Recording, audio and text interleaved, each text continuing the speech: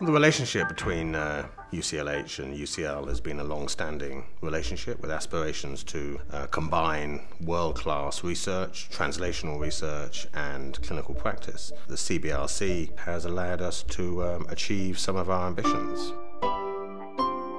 I think the CBRC has raised the game. It's instilled amongst the academic community a sense of commitment towards translation.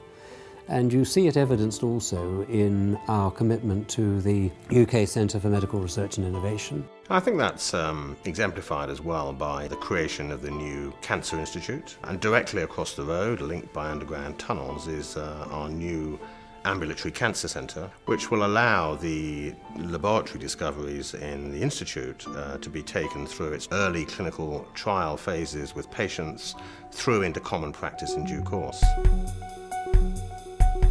One of the major methods by which our BRC enables research activity to be undertaken is in effect buying time of clinical academics.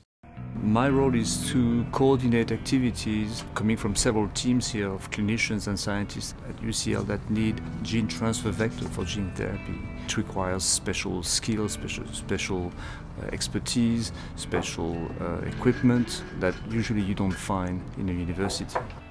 One of the first things we've brought to clinical fruition is gene therapy for haemophilia. When I cut myself shaving, for example, the bleeding just stops, which wasn't happening before. I'm not doing factor 9 injections twice a week anymore. It is impressive that literally somebody is injecting cells that making factor 9. That is impressive, yes. It's a huge advantage having a powerhouse in terms of science, engineering, medicine on the doorstep of a major London teaching hospital. So there's this beautiful interaction between basic scientists, translational researchers, clinical researchers and the patient pool to enable research to come to fruition.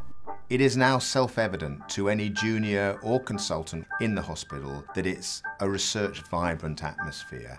And that in turn leads to a very attractive environment for new staff to come. The procedure is now complete. Please carry out the sign out.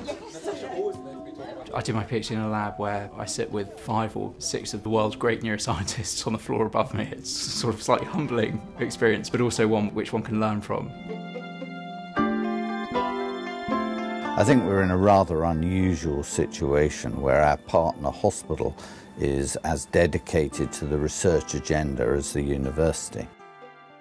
It's having this closeness, I think, which has been particularly important, and of course our geographical proximity, sitting side by side, has been extremely helpful in achieving that.